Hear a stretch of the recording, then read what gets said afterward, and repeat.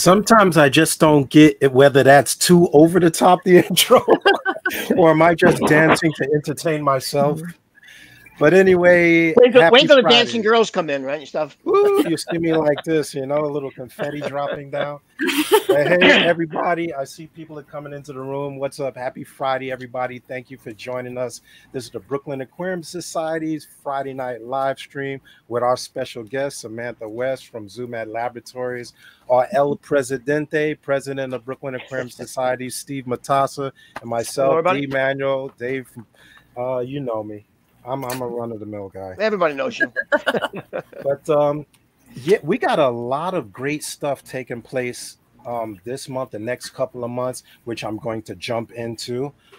First and foremost, the NEC Evention. If you don't know about the Northeast Council of Aquarium Societies, Evention is coming up the 25th of this month. It's going to be a weekend-long event, March 25th through the 27th. It's going to be great. You may just see a surprise guest show up at that period, which I will leave to be announced at another time. But we're going to have special promotions. We're going to have a weekend of great speakers. We're going to have an international speaker night on Saturday night. We're going to have raffles. It's going to be a lot of fun. So check out the Northeast Aquarium Society Evention. I'm going to throw up the website here. So if you guys don't know, you can get more information on it. Registration is free. We're going to have a great raffle. For every raffle you partake in, every $5 in raffle that you partake in, you will get another ticket. Every $5 gets you another raffle ticket. So that's going to be cool. We got a photo contest, awesome stuff. Check out the website for more information. It's coming up very soon. And back to my first love, the Brooklyn Aquarium Society, because, it starts at home and I'm a Brooklyn boy. We're going to have our in-person meeting. Thank the maker. We're going to have an in-person meeting. It's been a while, people. It's been a while. We've jumped through hoops. We got through the old, I'm not going to speak of that, which has many names, but we are having an in-person meeting on April 8th next month, April 8th, the second Friday of the month. It's not going to be at Education Hall because we had to jump through quite a few hoops to secure a location. It's going to be at St. Brendan's Catholic Church, which is located at 1202 Avenue O in Brooklyn. I'm going to have, of course, posted everywhere, including right here, the information so you can find it. I'm going to have the information on our Brooklyn Aquarium Society website, basny.org. You know how we do it. We're going to have a speaker from Brooklyn, from one of the first aquatic farms in New York City. So I'm psyched. I'm really, really amped up. Aquaponics, she calls it, right? Yeah. Aquaponics. And what I've seen, grows all kinds of fruits and things and vegetables. If I know, on the top of a pond. Yeah, it's pretty cool. Hey, wait a minute. If my wife knew I could be growing vegetables with all this stuff, woo, boy, I might be. I'm going to tell her. I could have been over. But that is going to be awesome. Yemi from Aqua Farms, that's AKO Aqua Farms in Brooklyn, is going to be speaking. It's just getting back to the live, in person, the interaction. I know you guys have been asking me for months, when are we going to do it? When are we going to do it? It's been difficult. Over 2 years now. It's been 2 years. We're going to do it. And not only are we going to do it, we're going to do it like the old days. We're going to have, I'm going to escape a few tanks, Steve. I know we got tanks that we're going to bring in. We're going to have some done-up tanks for auction. So bring your money. Bring your money, baby. Bring the money. We're going to have some live fish. I got quite a few breeders that have been breeding that have not been able to sell or trade their fish because we have not been meeting. We're going to have some fish up for auction. It's going to be great. So look out, and we want to see you next month. If you got any questions, leave them in the comments below. I see you guys have been questioning me already, but I'm like a one-arm paper hanger. We got our buddy here, Bill Amelli. What's happening, Bill? Good evening. We got a few people messaging and falling into the room. Thank you, everybody, once again for joining us. I don't want to hog all the spotlight. That's enough about me. David, there's another thing, too. I know you gave the address. It's on the corner of Avenue O and East 12th Street. It's off of Coney Island Avenue in Brooklyn. They have a big parking lot to park right across the street, too. It's go down 3 steps to the basement, and you're right there, 4 steps. It's easy to get in. Even the old people can make it. Wow. I was going to say something, but I think we classify as the old people. Wow.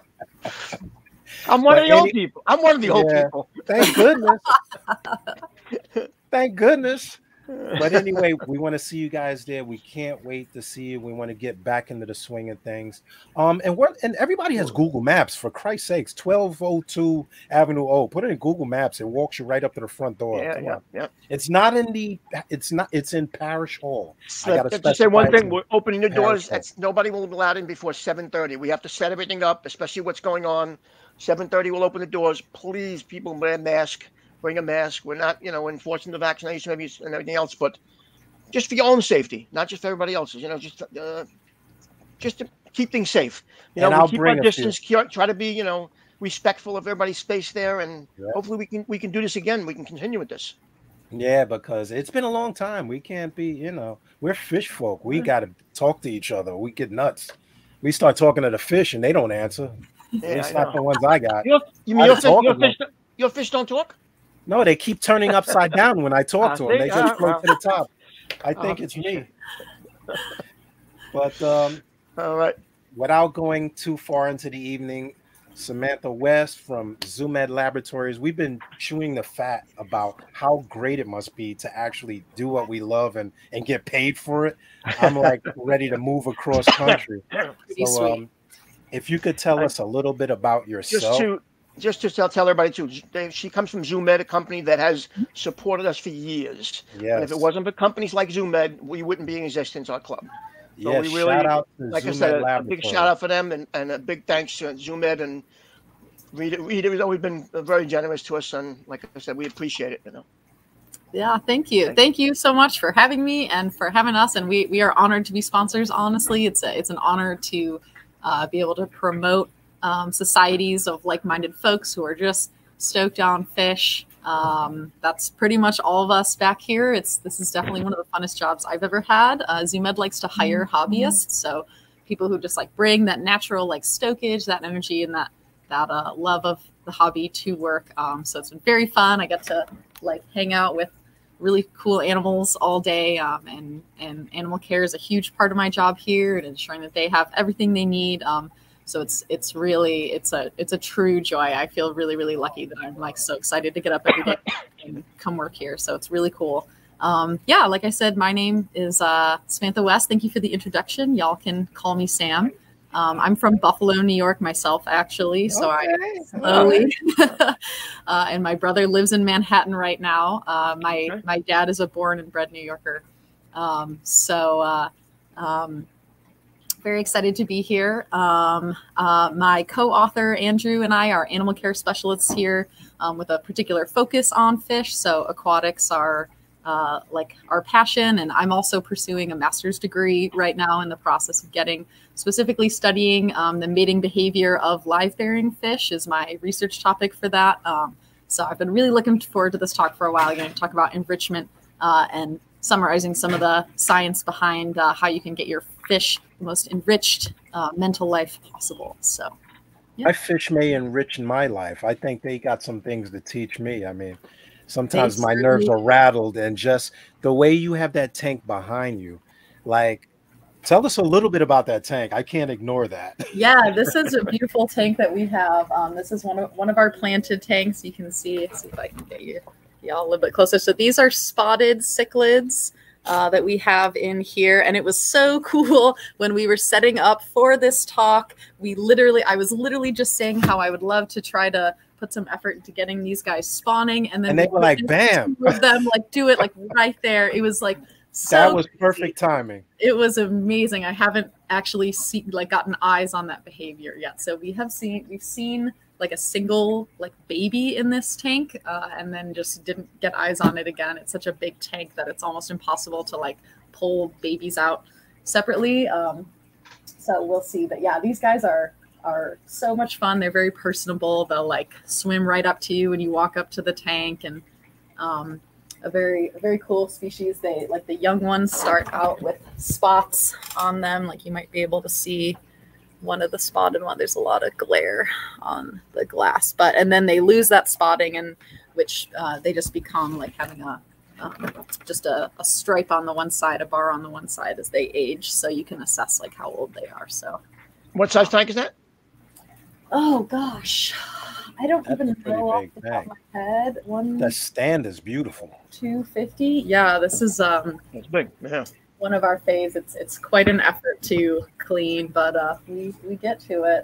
I'm sure you cleaned it up for the meeting, but right? It's always this clean. It always looks like that. I know. I do that when everybody comes over.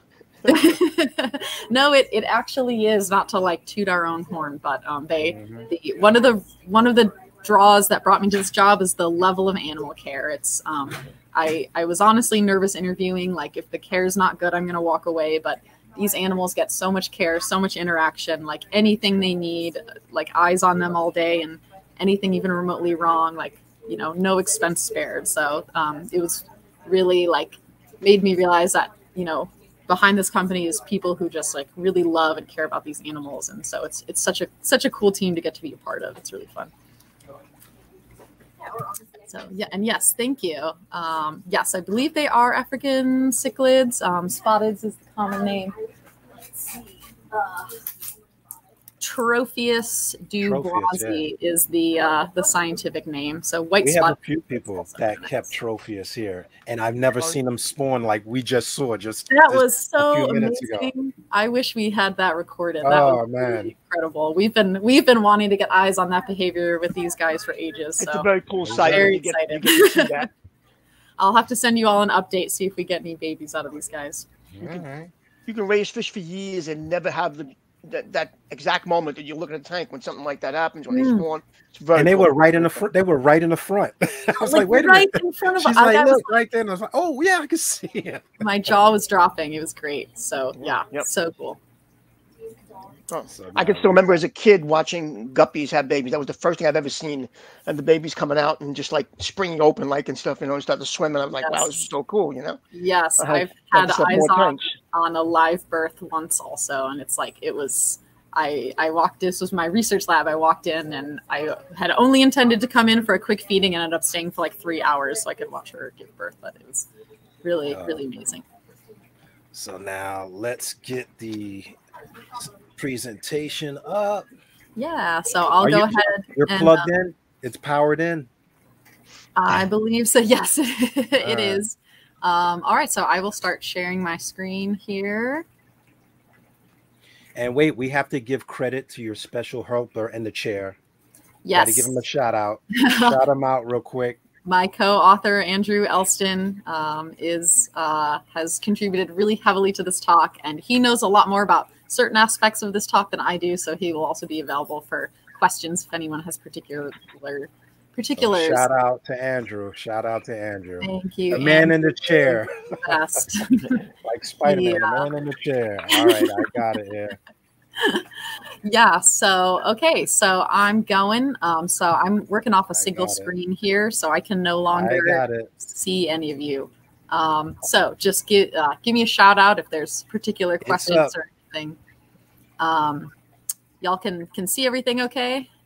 Yes, we can. Perfect. Yep. Okay, well, like I said, thank you all for having me here. Here's the name of this talk. Our pleasure. This photo of this goldfish here. Yeah, so the goal of this talk is pretty much just to share some pretty straightforward ways that you can provide some enrichment for your aquarium fish, to talk about just like what enrichment is overall, whether or not fish need it. Spoiler alert, yes, they do. And then to summarize some of the scientific research behind like fish intelligence and cognition and some of the particular applications. So we'll start out with some cool science, go into some ways that you can like provide some enrichment, and then end with some equally cool science if I can convince you to stick around for the whole thing. So I will just jump in here. What is enrichment, and do fish even need it? Well, yes, they do. And so these are some of my favorite like little fish faces here. I think folks tend to underestimate the intelligence of fish because they have such kind of like goofy faces, but they're actually capable of some really amazing higher cognitive capacity thinking. And so I'll walk y'all through some of that in a couple slides down. But enrichment has a ton of definitions depending on what source you talk to. So enrichment generally just allows animals to demonstrate species typical behaviors that that species would do in the wild. It gives them opportunities to make choices or to like have a say in their habitat and their environment.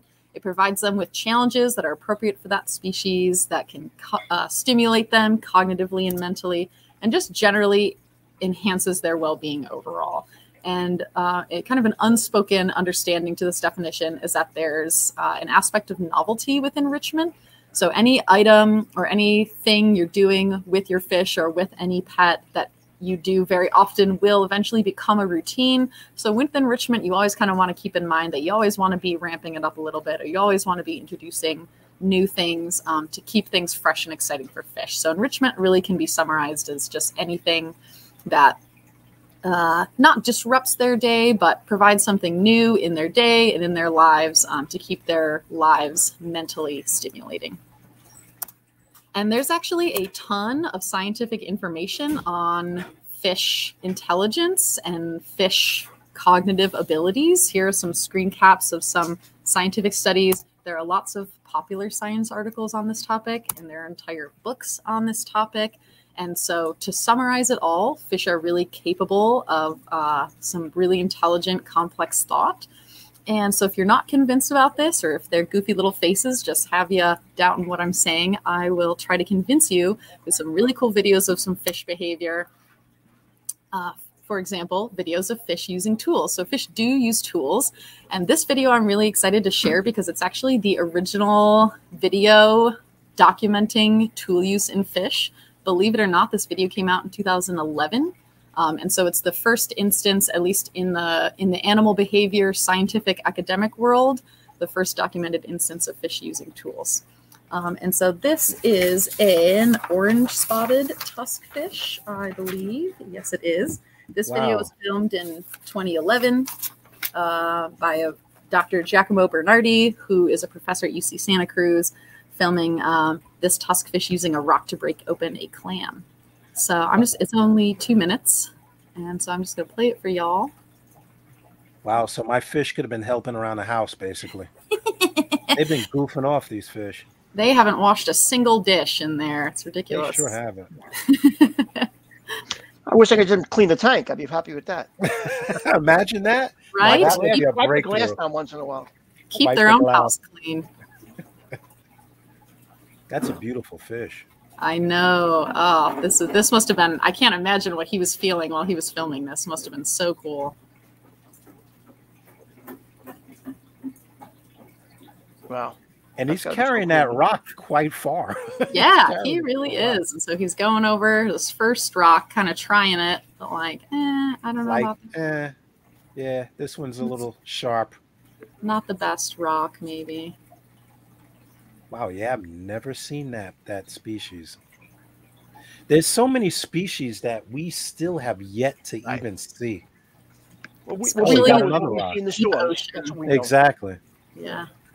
There's thousands of species, that we don't know, we never see. And now, while we're looking at that, while we talk about the topic of enriching their environment, we have this painted picture of what a reef is. And it's so far from what we're looking at right now. Like people get overwhelmed with what they think it should look like. It can be a beautiful tank just with simple structures like we're looking at. It's very true. Yeah. So you can see your tank should be what you like. That's all. Yeah. Wow. Look at him with this rock. So here you go. He's like throwing that clam right against that rock there.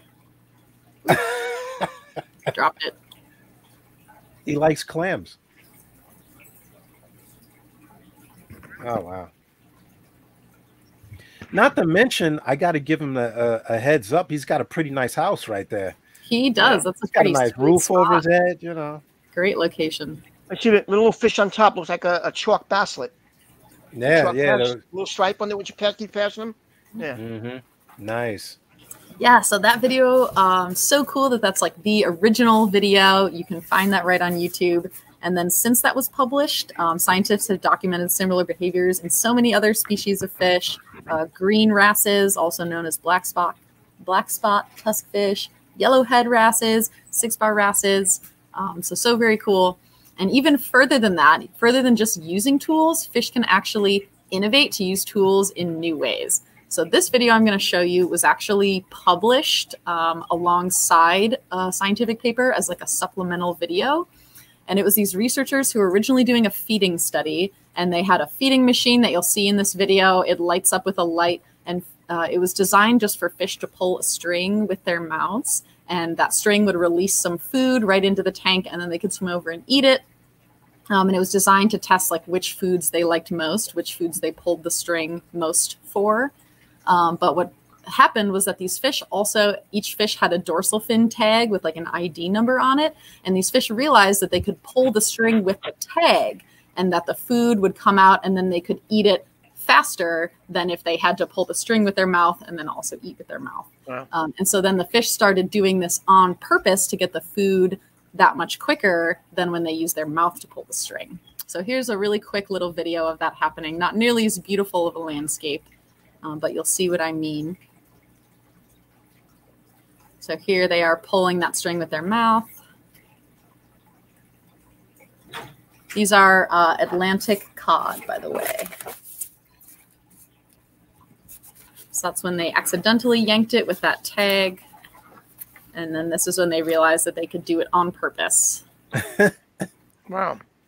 Little troublemakers in there. Wow, my fish are lazy. Not doing my fish need jobs. You guys need jobs. These fish these fish are scientists. They're doing research. So this is all just to demonstrate that fish are really capable of some really complex thought and some upper level cognitive functioning.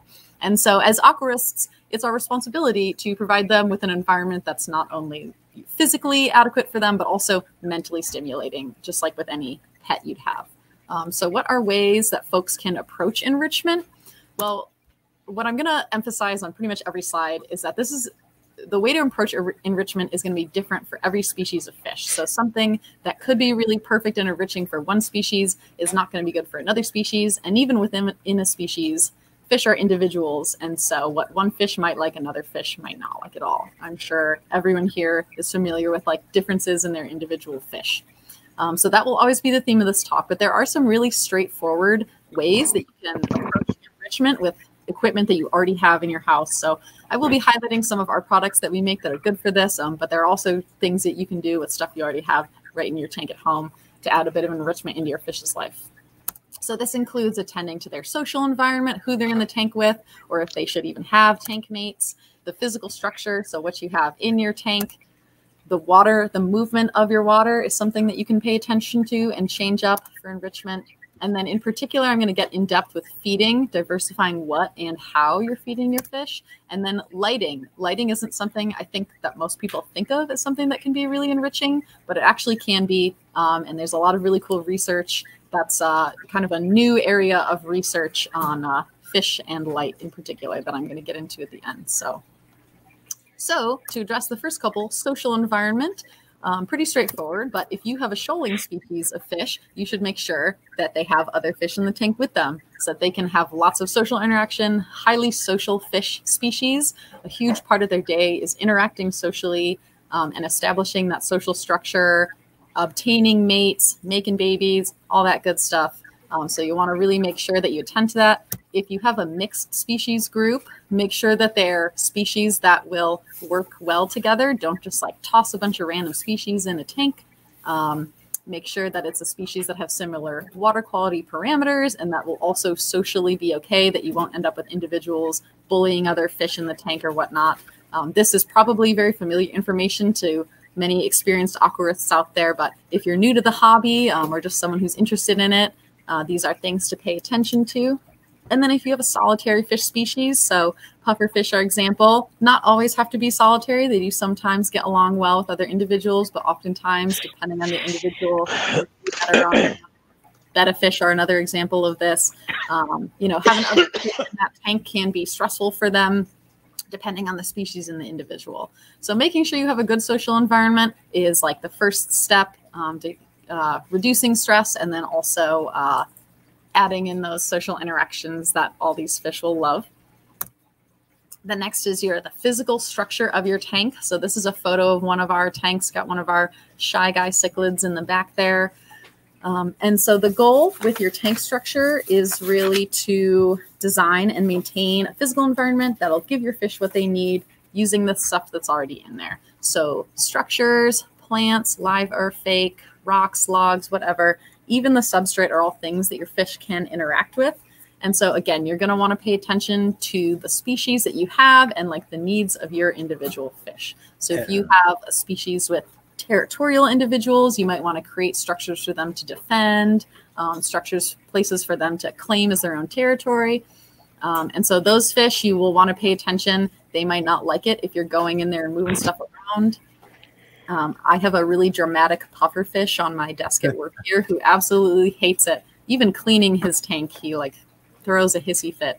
Mine used to move stuff all the time. If I moved it, I would watch him actually push it back. It used to drive me nuts. Oh yeah, no, he will. He's quite finicky. He'll like hide in the back corner of his tank all day after I do even the most basic of cleanings. It's ridiculous, honestly. But and somebody that asked, I believe that is a waru. That is one of the fish. Yes, it is. Yeah, South American. The king of DIY is known for the waru cichlids. Very hard to find now in the sales of fish now. They are very cool. They're very, these fish in particular are a great example of this because they really appreciate having places where they can kind of hide. They don't always like to be out and about. And so paying attention to what's in their tank, randomly introducing stuff, even just like dropping something new in a tank. Again, for some fish, they might be picky. They might not want it in there. But for some fish, they might love it, and it might give them something new to come investigate and check out. It can be really mentally stimulating for them. So always a good thing to attend to. And even the substrate I'm going to mention, I used to have a Cuban cichlid, and she loved to like pull pieces of gravel into her mouth. I'm sure most folks with mouth brooding cichlids in particular have witnessed this, playing with the gravel, holding it in their mouth. She'd like swim up to the tank and like spit it out at me. It was really cute. And so even the substrate can be something that your fish will interact with. So pay attention to that. A plug for some of our products. We make some wood pieces, our spider wood and our mopani wood in particular also releases tannins. So like with these Uara species, they sometimes really like tannic acidic water. And so if you have a black water tank and you want to get some tannins in there, this wood can be great. You can just drop it in and have a beautiful piece in your tank there, and then also have that water quality you're looking for. It's so funny. I literally just looked at that piece on the top in the store like today, and I was like, I wonder if there's tannins in that wood. There are tannins. The heavy one. That one is pretty dense. They come in a variety of sizes, so you can get smaller ones. But yeah, they're pretty heavy. Mm-hmm. I see that piece of the wood they showed a picture of, whatever it's called, and what I like about that is it heavy. They sink right down. You don't have to worry about exactly. That's why I was like, some driftwood you could sew for weeks and they still float. This thing here goes right down. It doesn't fall apart over time and stuff. Because I've had it in my tank for quite a long time, and take them out, wash them off, they still look like they're new. Yeah, they're great. Well.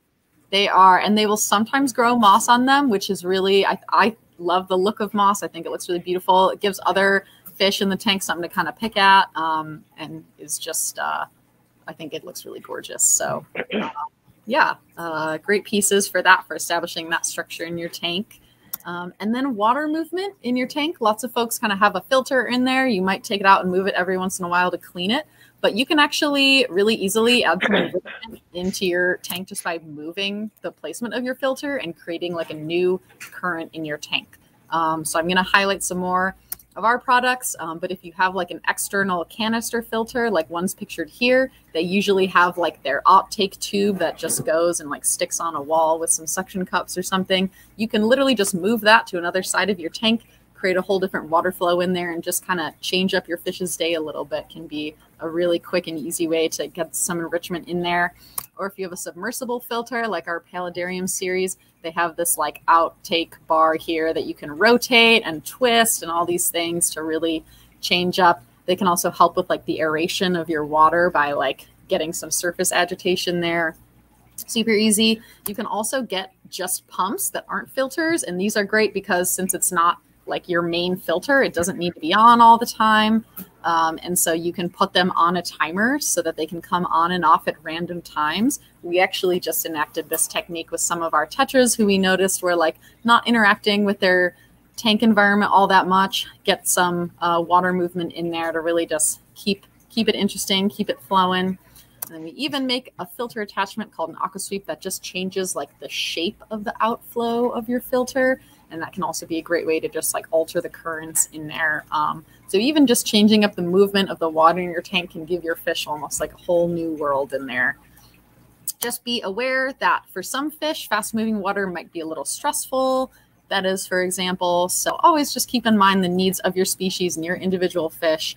And for any kind of enrichment, anytime you're enacting something new in a tank, go one at a time, like change one thing, see how your fish are doing, change another thing, and then pay attention to water quality. Like I mentioned previously, some fish do really great in tannic acidic water. And so you can also alter the water quality to help reduce stress or add enrichment.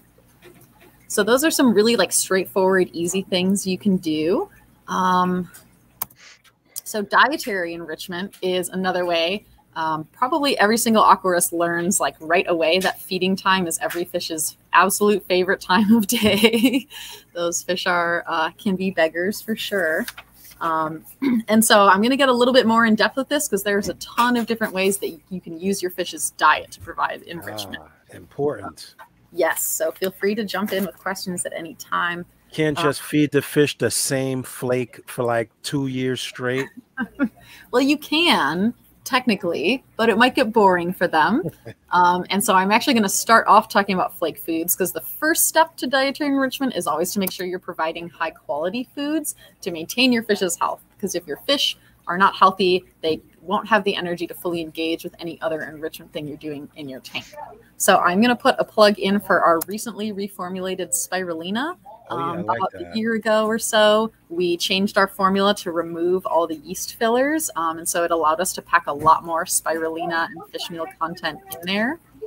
And so spirulina is, I think, also just a really great like base flake food. A lot of aquarists rely heavily on flake foods as their main food. And so if that's what you're going to do, spirulina is great because it has tons of health benefits. It's a blue-green cyanobacterium. It has a ton of protein in it and just a ton of really important vitamins and minerals for your fish's health. Can be a source of carotenoids, which is really great for coloration, like that orange coloration that you see in a lot of guppy species, for example, is carotenoid driven. And then that coloration is really important for mate choice and breeding in those fish. So there's just a whole chain reaction there. So spirulina can be a great source of that. It's an immunostimulant, so it can help prevent disease, which will keep the stress levels in your tank low. Lord knows everyone's sick to death of battling ick in their tanks. And then there are several scientific studies that have shown actually that spirulina as a food source can increase both growth rates and survival rates in fish. So it's an all-around great base flake food. And I'm really not just saying that because I work for ZoomEd, but I've noticed that our fish here really love these flakes. Like some of our shy boys who they prefer us to leave the room when they eat, will come right out for these flakes. They really like it more so than almost anything else we'll give them. So it's a great food. And now somebody asked whether you can feed this to saltwater fish. My saltwater fish love spirulina. I'm not just saying that because ZoomEd is there, but I tried it.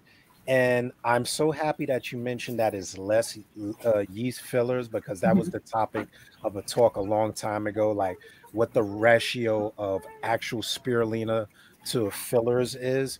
And I actually, when bringing tangs home or moving them or trying to like clean a tank, I usually put the spirulina in there, or I'll use like the garlic mixed with the spirulina to kind of boost their immune system. And they love that. And it's so much easier than using those algae clips. It is, yeah. It's really great for that. And yeah, can be used for fresh or salt water. And yeah, it just has so many health benefits associated with it. It's like a great base. I honestly did not use it all that often before I started this job. And then when I was learning about this formula, and then it was really just witnessing the reaction of the fish to the flakes, I was like, oh, whoa, they love this stuff. So it's great for that. I usually try to do is I I try to put it like in the flow, so this way it goes around the tank. Because a lot of times you'll have some of the bigger fish will take everything, and the other fish don't get a chance to eat as much. You take a little bit in your hand, you put it like right where the water flow is and stuff, and it shoots around the tank, and they usually go crazy for it. It does, and that is a perfect segue into the next point about enrichment, which is, oh, actually, no, sorry, I skipped a slide. But what I will mention will be feeding in different ways, and even literally just like dropping it into different parts of the tank. So like dropping it right by the filter outtake or like in a different corner from usual can kind of make your fish feel like, you know, less like they're just coming forward and eating for 2 minutes and then going back, like they're kind of have to hunt that food down a little bit. So great for that.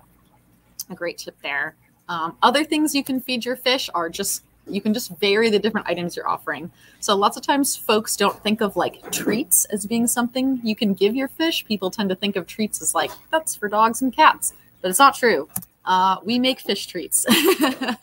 And in particular, we make a line, we call them our minnows, and they're just like inverts right in a can. Depending on the size and the needs of your fish, you can like rotate through or use specific ones of these. And so they're great for that. If you're offering them like semi-periodically, not so often that your fish come to expect them, but with enough variation and space between that it's kind of like a special treat, it can really just give them something new and interesting to munch on. These are also really fatty and nutrient-filled foods, which can be great if you're trying to fatten anyone up for breeding. Very physiologically stressful time for fish. And so these are also a great supplement to your diet. Just to order that Cyclops, because for a while that was very hard to find. And I didn't know that Zoomed actually had, I'm assuming that's the powdered form. The Cyclops? Yeah, because that you can also feed your coral. Oh, okay. See, I'm very inexperienced with coral keeping, so I didn't actually know that. That's very cool. This is not powdered. It's like in liquid. Oh, so that's awesome. Yeah, it's great. It's great. Yes, the Cyclops is great for all our really little guys. So I feed them to my like desk guppies and just anyone teeny enough that they'll like it. And some of our baby newts that we have also like the Cyclops a lot. Well, the fish, when I breed the fish, I kind of wean them off of baby brine shrimp because there's really not a lot of nutrients in brine shrimp. And I switched over to Cyclops and they love it. They put so much growth on and the colors are amazing. So yeah, I didn't know you guys actually, I got to look into that. Put that on my grocery list. I'll be ordering that very soon. Glad to hear it. Yeah, we a lot of our guys really like it here. I just walk around with a little spoon. It's kind of like baby food. You just like exactly everyone. So so rotating through those are great options. We also make these are called banquet blocks. So in addition to being just like something else you can give your fish, these are blocks that sink. And actually pretty much most of our canos also sink. And so if you're looking to give them a little diversity in terms of where they're eating, so that they are not just always eating at the surface, these blocks will sink. They can pick off them at the bottom of the tank. And they usually last a couple days. So if you're like, oh my gosh, I need to leave for the weekend, I forgot to find someone to feed the fish, just drop a block in there and they'll be okay. Have something to pick off. They dissolve slow. They don't just break up like right away in the tank. And a lot of times the fish kind of pick them apart before they have like a chance to dissolve. The plecos in particular, I notice really like the pleco blocks. We'll drop them in and then we'll just like flock to it. And then you get that nice pretty white poop afterwards. So better than brown poop. And just so everybody knows, if you come to the meeting next month, they've just donated some of this stuff to ZoomEd. We will have them on the tables. Cool. Yeah, shout out to ZoomEd. Show up. Hey, we are honored to be a sponsor. Always happy to encourage fish excitement. So yeah, we also make some of these red shrimp that are sun dried. So these float. So if you have fish that prefer eating at the surface and you want to get them up there for eating stuff, shrimp these are great for that. They're so crispy. I like have to resist like eating them myself. They like seem like actual people snacks. And again, for any wood eating species, any of our like actual wood pieces are great for those guys. Give them something to munch on. And like I mentioned previously, they also will grow moss, which is really great. And then other guys in your tank might be able to pick at that. And they just look really beautiful. So just a couple of the different items, rotating through food items and offering different foods can do wonders in terms of just giving your fish something new and exciting in their diet and in their day. I've actually put Java fern around that the driftwood. Yeah, it just covers it and stuff. Java fern, Java moss, and it looks really cool when it's finished up. Yeah, like that, you know? I love Java moss, and it's so great. And I'm obsessed with live bears, and I've always had them. So I always like to have Java moss in there, just in case a female has babies, they can go. An easy plant, spreads quick. Grows really easily, like super easy to move around. I'm a fan. Yeah, that's the best of both worlds, because the plecos need that wood to graze on too, and it's a nice and decorative piece. It's perfect for that. It's like, yes, has all the benefits. It's great. Yeah, and then other things mentioned are feeding in different ways. Just feeding at different times of day, and literally just putting food in different parts of the tank are all good ways. And so we also make what's known as a floating fish food clip. And so they'll like hold just like a piece of lettuce or a veggie or anything under the water. Here's a picture of some of our cichlids going ham, nibbling at some of those leaves. And so it's great for if you, again, have a species who's kind of shy from eating at the surface of the water. This will hold the like lettuce or whatever you put on it further down in the water column, so that they're a little more comfortable coming to eating it. And we've personally observed, actually, with the spotted cichlids that were behind me, they won't even touch lettuce unless it's on a clip, in which case then they'll absolutely go nuts for it and kind of rip it to shreds. So just another way that you can kind of feed like in a different way. And then also getting some like interactive or some automatic feeders in there.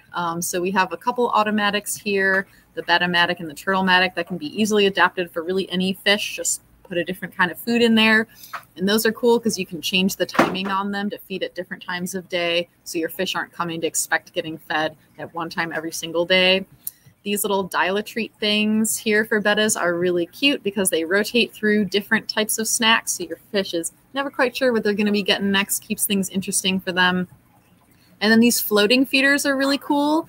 They can be easily used for like other larger fish, and it gives them kind of like a cognitive puzzle to figure out how to get the food, as well as just being like a novel object in a tank can be really enriching, something for them to literally play with and explore. And you can even combine these with live food, so any kind of wormy or anything that'll wriggle out of there can be fun and interesting, and then give them that added extra benefit of like seeing the wiggles really live can be really stimulating for them. So these are all cool things that you can use. Another thing, I won't spend too much time talking about this, but you can even do human-fish feeding interactions, and these are really great and enriching for people also to get them to spend time with their fish. So this is a photo of our betta wand that we make, and it holds a little treat at the end there, and you can like literally lead your betta or anyone, your puffer or whatever, any fish you have, through their tank, around obstacles. Just do a little obstacle course with them. It can be great like bonding session for you and your fish. This photo that I had on the title slide always cracks me up because it's just like, yeah, fish can play sports too. And so you can use treats as rewards and teach your fish to do a number of really cool behaviors. You can get them jumping out of the water. I won't spend too much time on that, but there are tons of videos and tutorials online if you want to train your fish using treats as rewards for that. You can do lots of cool stuff. And again, this is just an example of a feeder that you can make. It's just a tube with some little live worms in there that wriggle out. And can just be a way for you to like get some one-on-one interaction with your fish, which can also be really enriching for them because these fish are used to seeing us walking around, being a part of their environment. And so interacting with us as a provider of food and as like a safe individual can be really great and really good for your bond. And then the last thing I will touch on is live foods. And I'm going to give a shout out to my co-author, Andrew, here because he knows a lot more about this than I do. But live foods are really awesome and can allow your fish to actually like hunt their food and eat it alive rather than just eating a flake or a pellet or whatever you're giving them. There are so many different things you can feed: Daphnia, brine shrimp, as you were mentioning, duckweed, and there are so many more than just these. Vinegar eels. Vinegar eels are particularly easy to cultivate and to keep. You can just keep them like in a bottle with like an apple slice for like 6 months and they'll be fine. Ostracods, copepods, paramecium, even fruit flies. And almost all of these come in like a variety of life stages or species. So you can have different sizes. So they're really great. They do require some upfront work, but then pay off really in the long run in terms of being able to provide a really like enriching food item for your fish. Duckweed is cool if you have any species who are kind of shy and don't like direct light. It doubles as like a surface cover for them so that they're not getting like blasted right with their light, which they may prefer. And you can get these fairly low tech little hatchery things that we've used with some success here. And you can just like drop in some like freeze dried brine trimmed eggs or whatever you're trying to use, put a lid on it, and they'll hatch right in there. And within 24 hours, you'll have a ton of whatever live food you're hatching out. Well, I like that it's not the big, tall, ugly bottle that I would have on my counter. That looks nice. Yeah, it's a lot easier. It's a little more discreet, and can be kind of used like it's a little more. You can put in only as much as you are going to need the very next day or 2 days or whatever. So yeah, one of our members, Yari, was saying that they like the idea of the floating feeder. Could it be adopted to bottom dwellers like Corridoras? But I do know that Corridoras will venture off the bottom on several occasions to take food. Yeah, you know, I had never even thought of using it for that, but I don't see any reason why not. There, you could weigh it down with something, or they make those like, you know, those bendy metal things that you can like weigh stuff down and hold stuff on the bottom of your tank with. It wouldn't like move as much, but it would still certainly give something for your fish to interact with and figure out how to get food out of there. Yeah, so that's a really great idea for bottom dwellers. If you could teach a fish to shoot through hoops, I think you could teach him to go to the feeder. Fish are My so fish are playing basketball. I'm going to be like shocked. I like laughed my pants off when I saw that image. I was like, oh, I got to put that in there. It's so cute. But yeah, fish are they're such hungry hippos, hungry fishos. They will certainly teach themselves how to get food out of it, I'm sure. So yeah, that is the end of my section on dietary enrichment. So there are so many different ways that you can use your fish's diet to really introduce some just new and exciting things, and your fish will definitely love it. So what I'm going to end with is our last segment on lighting, which I'm really excited to talk about this because some of the research is really cool. And a lot of folks don't really often think about lighting as something that can be providing enrichment for your fish. A lot of folks, I think, just maybe get a light and put it on their tank and they're like, awesome, cool, done. But that's actually not the case. Lighting can be really used as an enrichment stimulus, as you will see. So you can vary your lighting daily and seasonally to provide enrichment. So changing your photo period, so having a shorter duration of time that your light is on during the winter versus a longer time during the summer. Can imitate the natural seasons, can also sometimes be a breeding cue if you have a species you're trying to get spawning and it's been the winter time and all of a sudden they're getting a lot more light. That can be a cue to them like, oh, it's springtime, time to make some babies. You can also periodically change the lighting intensity just to imitate the natural weather that your fish would see every day in the wild. Because in the wild, your fish are seeing cloudy days, they're seeing sunny days, rainy days, whatever. They're not seeing like, you know, or at least they're probably not seeing pure sunlight all day, every day.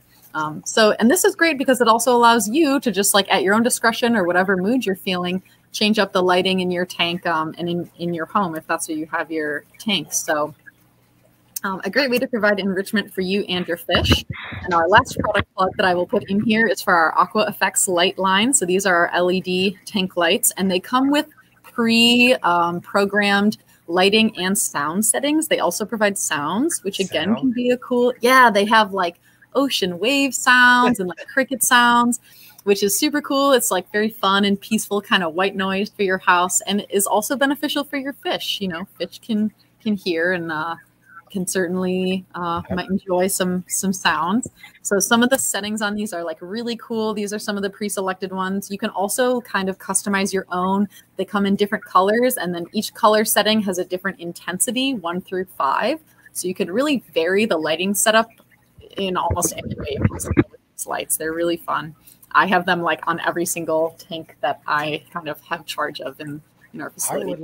I would like that. Just like people come over and all of a sudden they hear the ocean or something, and they would think it's the tank. Yeah, it's it would be the tank actually. Yeah, and like some of these are really cool. I'll show you some of the settings here. Come on, Steve, you got to put that. That's got to be on. Listen, the best part about it, we have 2 of those next meet for the auction. That's right. They donated one of each of those fresh, a Model 1 and Model 2, so they will be for sale next month. They are very cool. They're super fun to play with. They're remote controlled, so they're just very fun to play with. And they're on, you can like time them. They have a timer setting, so you can set the clock and have them come on and off when you'd like. So they're really cool, really well designed. And they're very like nice. I think they look really nice over the tank. They're very sleek. So very cool. And so they make it so easy for you to just kind of change up the visual environment that your fish are experiencing. And something that the Model 2 provides, which is pretty cool, is UVA light. So a quick overview of what UVA light even is. So here's all the light that the sun makes. The longest wavelengths are down at this end on the infrared, and the shortest wavelengths are in the ultraviolet spectrum down here. So all the light that we as humans can see is in the visible light spectrum here, and then anything shorter than that is ultraviolet. So most UVC light gets filtered out by the ozone layer, though this is quickly changing. So one of the reasons that UV light and fish is an emerging field of science is because with climate change, our ozone layer is being slowly depleted, allowing a lot more ultraviolet light to reach the surface of the earth and to penetrate the water. And so we know in reptiles have special cones in their eyes, special structures in their eyes, so they can see UVA light. Humans cannot. But reptiles can. But what about fish? This is actually a really cool, really emerging area of research. And so our Model 2 Aqua Effects, which come in the nano size and the strip size, provides true UVA light. It has a peak right around 380 nanometers here. So it does provide UVA light. It's a setting on the remote. It just says UV, and you click it and the UV LEDs will come on for you. And that also has a variety of intensities. And so this is a question that scientists are now beginning to address. Can fish even see UV light? And it's a really burgeoning area of research. I will save you the effort of going through and reading all the scientific papers yourself by telling you that I've already done that. And there's really a lot of mixed evidence from scientists as to whether or not fish can see UVA light. There are a ton of papers on this pictured here. There are entire books on this topic. But basically, if your fish are from an environment where UVA light is already available, they may benefit from exposure to it. And there's a lot of mixed studies. There are some fish that have patterns that reflect UV light, but don't seem to be able to see it. There are some fish that seem to have UV cones, UV structures in their eyes that can see UV light, but maybe don't have those patterns. It may be involved in identifying predators or other individuals, not necessarily other fish. So it's a really cool area of research that I will summarize a bit of it for you.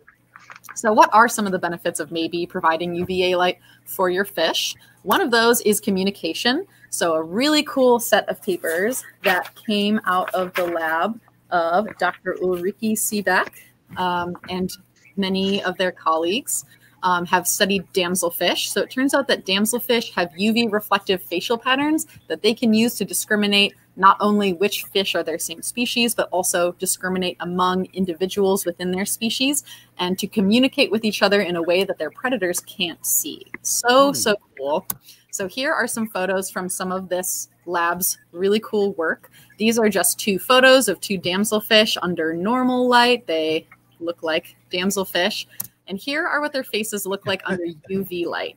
So you can see how different these 2 individuals look when you see them with UV light. Like this guy has all these spots. This guy has mostly like big stripes here.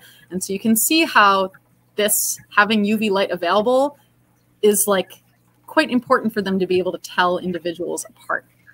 Here are some photos of some babies of the same species. This top guy is about 12 days old. This bottom guy is about 15 days old. And so you can see here under UV light, 15-day-old guy has just started to develop a few spots here, whereas the 12-day-old fish doesn't have any markings. Super cool research. Here are just some fun pictures from those couple of scientific papers summarizing this work. I just love this because I, in particular, study like mate choice in fish. And so these images are like near and dear to my heart. So this is just how fish scientists do research, in case you're curious. This guy's in a tube that actually blocks out UV light, and then they're assessing whether or not this guy likes him more or less, or her. And this fish here is choosing between two facial patterns. So I was wondering what that was. Yeah. I thought it was like a Rembrandt or something, like a little fish living room. I mean, I think this could be modern art. I would totally frame this and hang it on my wall. But these scientists created like digital images of these facial patterns. This is called a dichotomous choice experiment, when you're giving fish like a choice between multiple stimuli basically to choose from. Whichever image they like associate the most with is considered to be their preference. And so they're having this fish choose between these two facial images here. So just so cool. I love fish research. It's so cool. The creative ways that scientists come up with studying the behavior of these animals is really fascinating.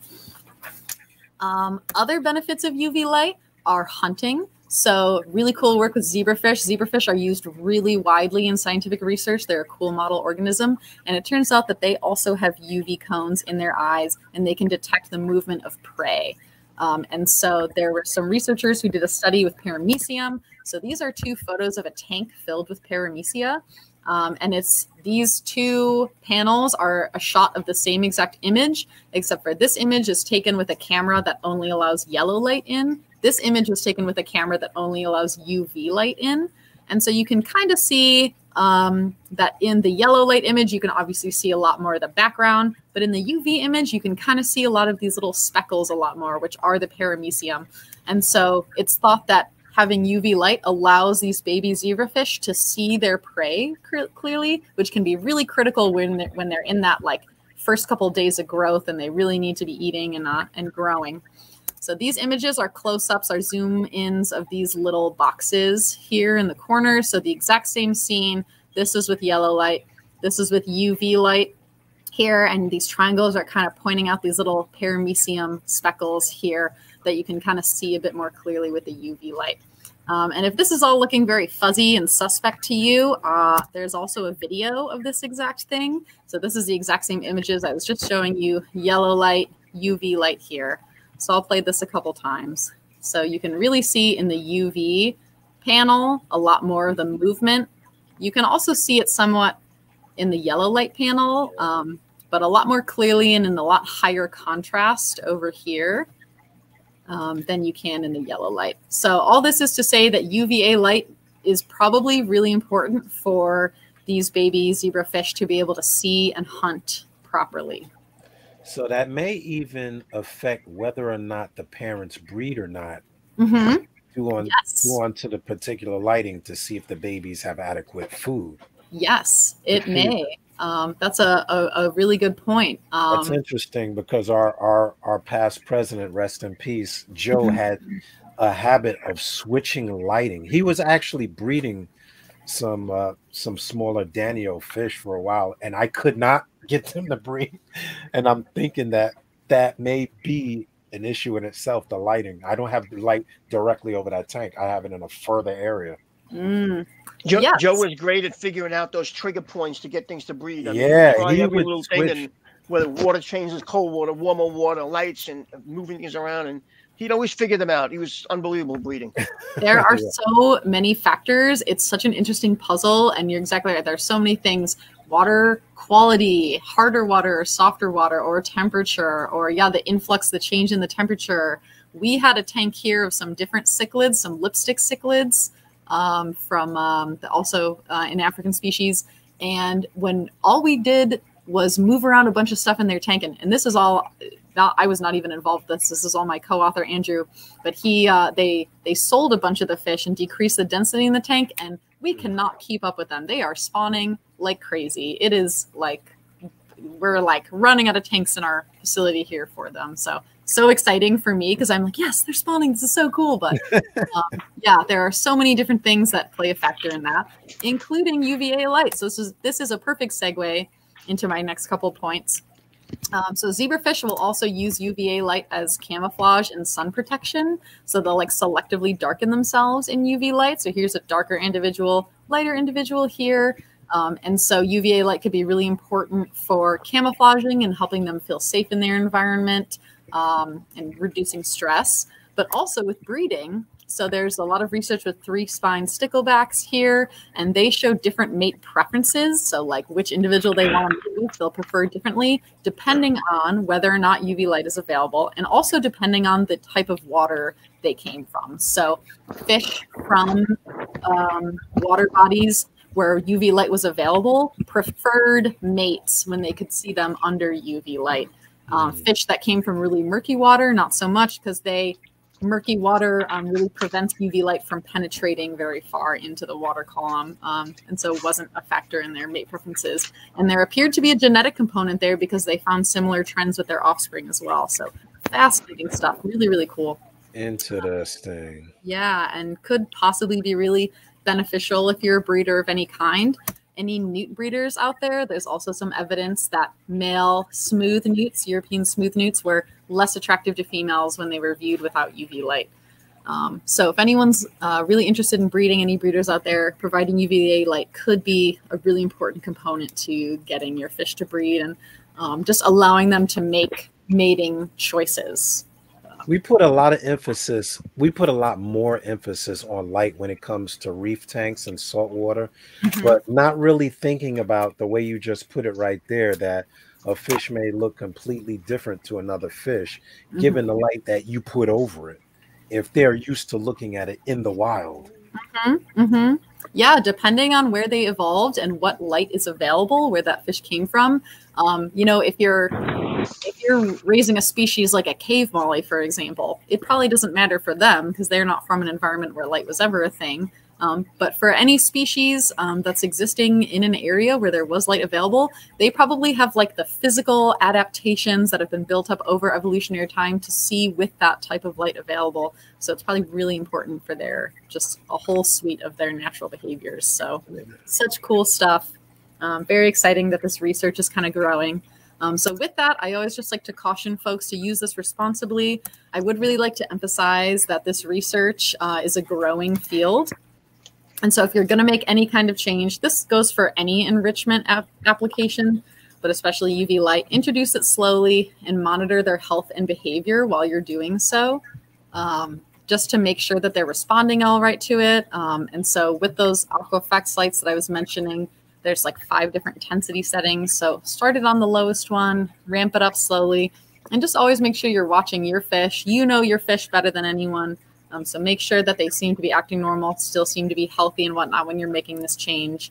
Maintain regular seasons. So don't give them a ton of UVA all at once, you know, only during the daytime, keep it with their regular photo period, and maybe like lessen the intensity or remove the exposure during winter months when they wouldn't normally naturally be getting that as much.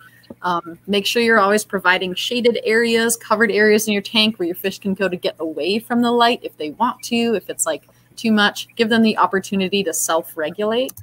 And then just in general, like I was saying before, make sure UVA light is appropriate for that species. If you have a fish that's like a deep water species or isn't a species that evolved in an area with a lot of light, they might not have the physical ability to deal with those shorter wavelengths of light hitting their body, and it could be damaging to them. However, if you have a species that evolved in a really sunny, shallow, clear type of water, then UVA light might in fact be really important for them to maintain their normal biological processes. So again, like I said at the beginning, always do research into your species of fish and always keep an eye on your individual fish to make sure that any change you're doing to their environment is going to be good for them.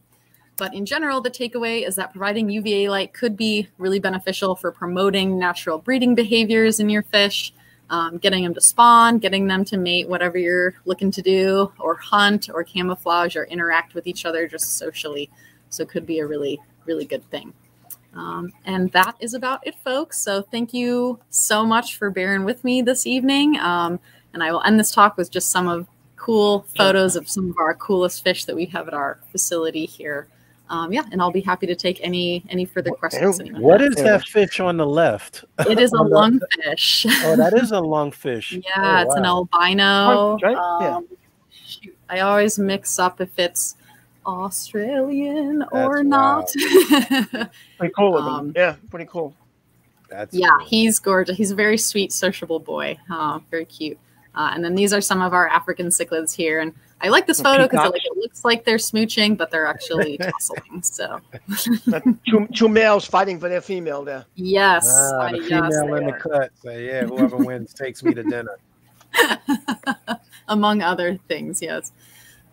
Yes. So yeah, thank you so much for having us. Really honored to be here and to be a sponsor of the society. So cool to have such a cool community of like folks. I said, we can't thank you enough with your company. And like I said, you've been a great supporter of us for years. And I thank you for taking your Friday night and wasting your time here.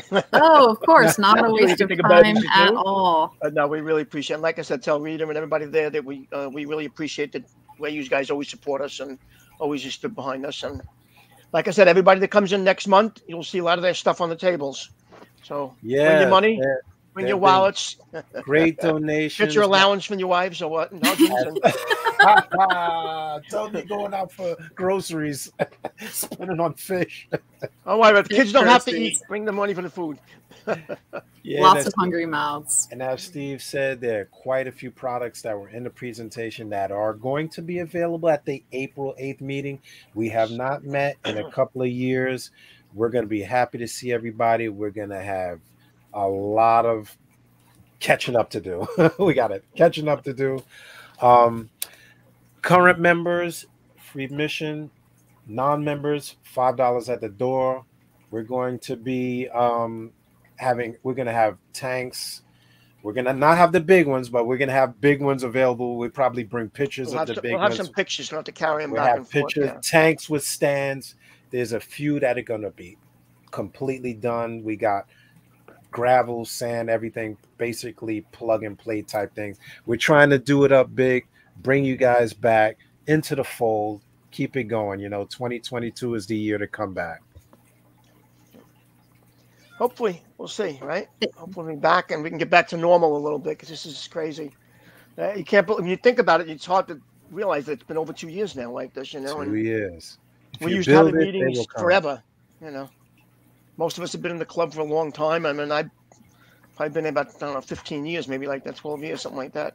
And just every second Friday of the month, my wife knows, don't make plans. That's my meeting, I love it. I'm very jealous. My twin brother lives in New York. And so I was like, oh, you really have to check out this very cool fish society. So, so cool to hear that this just exists and that there can be a community of folks to talk about the coolest animals on earth, in my personal opinion. So cool. Yeah. Thank y'all so much for having us.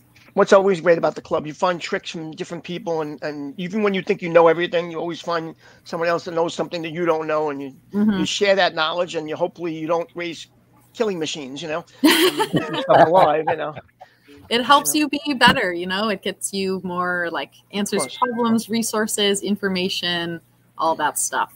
I love it. I love to see it. Thank you, Temple Poseidon Fish Room says ZoomEd's one of the best club supporters. Yes, we thank agree. You. Absolutely. Yes, love, and would love to be there for the April meeting. That would be truly beautiful to witness. Thank you for helping us out.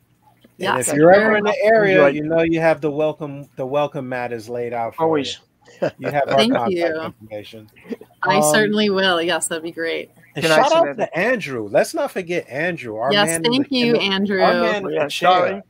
Well, we don't see him. He's in the background. We don't even know if there's an Andrew. Oh, wait a minute. Let me bring him on here. Come on. A special guest star. There you go. Our man in the chair. Andrew's the shy one, right? Oh, yeah. Now with that fancy hairdo, I need some of that. Come on. We just share the love over here. This is why David is most important. Look at us two. Look at us two. We're bald with glasses. He has a flowing locks. Andrew contributed really heavily to the making of the talk. Was really, really essential in helping me put together all these slides, and was also my kind of personal mentor starting at ZoomEd here. So thank you. Teamwork makes the dream work. That's what we say. It does. So we want to thank you again. Greatly appreciated. You guys are always welcome. We can't say thanks enough because, you know, let's just say this. I'm going to mention it before we go out. We were supposed to mention the Lacey Act. I'm going to do a brief mention of the Lacey Act before I forget. For those of you that have not been involved with the Lacey Act, our Congress and representatives are making decisions that affect us as partakers in the hobby, not of just fish, but birds, wildlife, lizards, reptiles. Um, there is a great deal of information on the ZooMed website regarding the Lacey Act. Educate yourselves. You may want to reach out to your local representatives and know how the Lacey Act affects you. This is something that was kind of, I don't want to say snuck in, but was kind of brought in under the radar. And we didn't really get a chance to take part and make a judgment call as far as what went into the Lacey Act. It affects what fish and animals are available to us in the public trade, not only to us as users, but also public aquariums, stores.